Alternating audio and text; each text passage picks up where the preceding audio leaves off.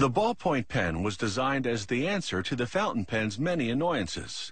The hassle of having to manually refill the barrel with ink that dried slowly and often smudged.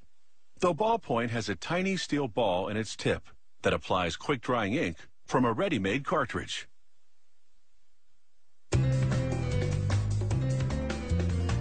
When the ink cartridge inside these retractable pens runs out, you simply replace it with a new one. Working from the initial design, the pen factory makes molds for all the pen's plastic components. The injection molder first shoots hot liquid plastic into molds for the barrel's rigid core, then into other molds for its soft rubber grip. The tubes for the ink cartridges are also made of plastic. Machinery aligns them in the same direction, then prints on the company name, model number, and tip size. Here, a filling machine injects 0.8 grams of ink through the tip.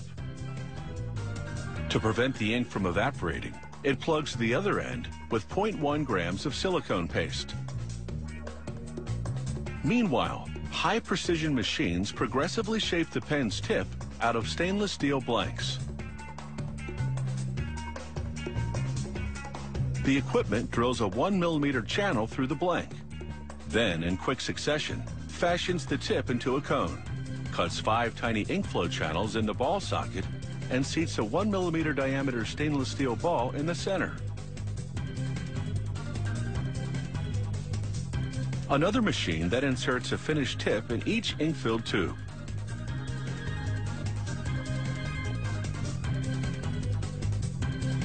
A scanner then checks the length and the ball of each cartridge. This magnification shows the width of the 5 ink flow channels next to a human hair. Random samples undergo an air pressure test to check the ball's position and movement. Anything less than perfect will clog the pen. They close off the end of the cartridge with a plastic cap. The cartridges now go into a centrifuge, which forces the ink to the tip, eliminating any air bubbles that would obstruct ink flow.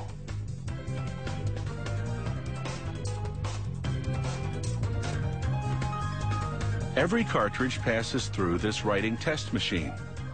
That blue light is a sensor that triggers the machine to reject any defective cartridge. The components now come together in the assembly department. The machine assembles the clip, sleeve, and barrel. The clip is made of chrome-plated spring steel, a strong metal that regains its shape when flexed. The machine then flips the assembly over to receive the internal components. First, the pen's 2-part push-button mechanism. Part 1, the plastic push button. Part 2, a device called a rotor.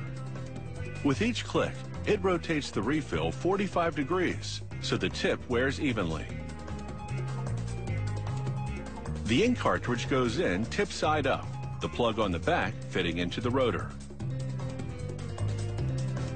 This device forces spring steel wire through a coiling block. This produces a tiny spring that provides resistance to the push-button mechanism. A grabber places the spring over the cartridge tip.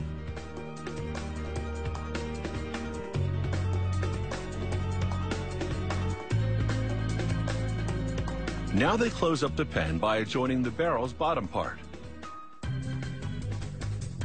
The machine screws the 2 parts together to a specific tightness. The final assembly machine tests the push-button mechanism to ensure it retracts the tip properly. This also prepares the pens for packaging, as they go into the boxes with tips retracted.